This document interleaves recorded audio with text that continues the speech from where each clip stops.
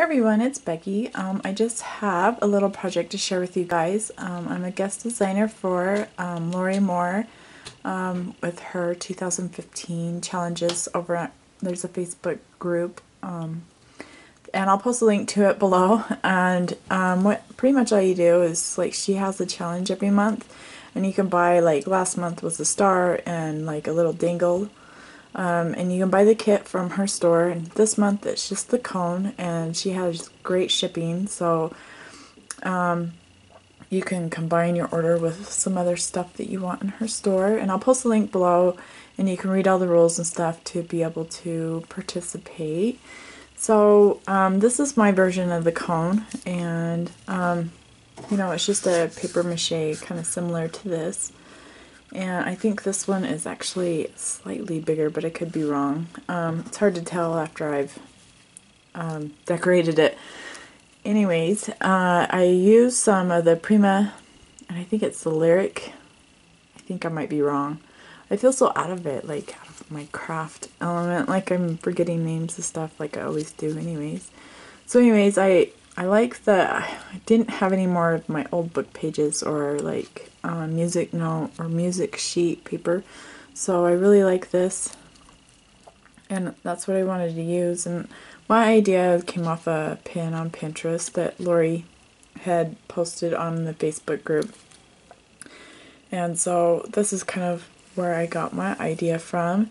And then so I just took the paper, covered it, and then I put the styrofoam down in the middle, and then this little stuff like confetti, I don't know what it's called, I got from me and Christy, Twins for Me Too, here on YouTube. We did a Valentine bag or box treat swap, I don't remember the name of it, and we were paired up together, so she sent me like a little box, or a little like strawberry box, I don't remember what they're called, and it had some of this in there. So I took some out and put it in there. I thought it was really cute. And then I took and put some of this lace, and it's from Kraft Supplies for You. And I'll post a link to the store below. But it's this lace right here. I have right here. I have it on the inside. And then I have some vintage lace underneath. I tried to like bring it down more, but it didn't work.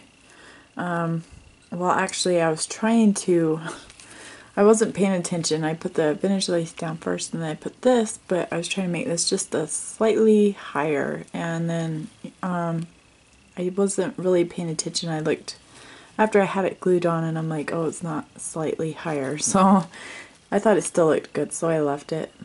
And then I put some of this pearl trim for my stash down. I did poke 2 holes. This was kind of after Chrissy's Tussy Mussy that she sent me. The way she did like the holder. So that's what I wanted to try. So I punched 2 holes on each side, and then I threaded the seam binding through. And I colored my seam binding with the Worn Lipstick Distress ink. And then I tied a bow on each side, which was kind of a little bit of a challenge for me to figure out, but I just kept looking at the Tussy Mussy that she sent me because I think it's really cute. And then, so I have that, and then I have this lace and that pearl trim, same as the top, and then some more seam binding down here that I colored. And then these are some appliques from Kraft Supplies for You, and just 2 pieces of them, and they have the sequins on it, and then some pearls.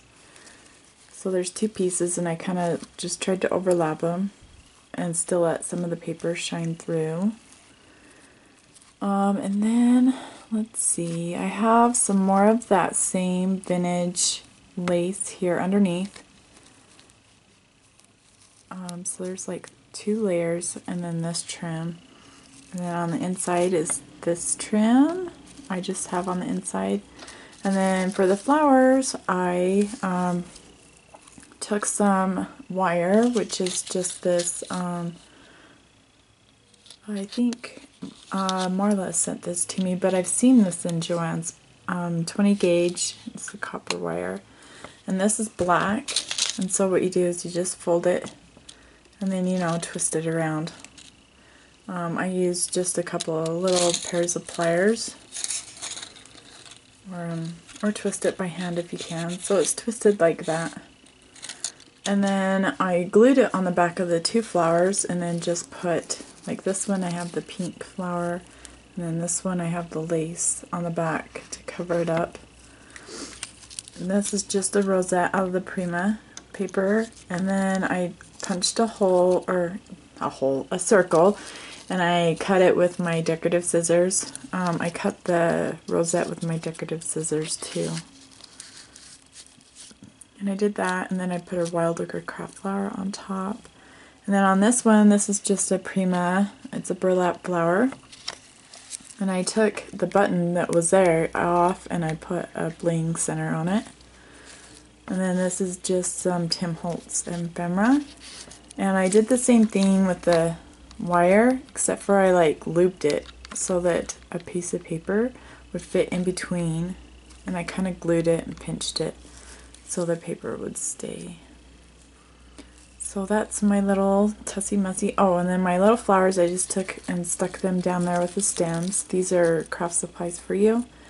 And then these ones I got from my secret sister Donna.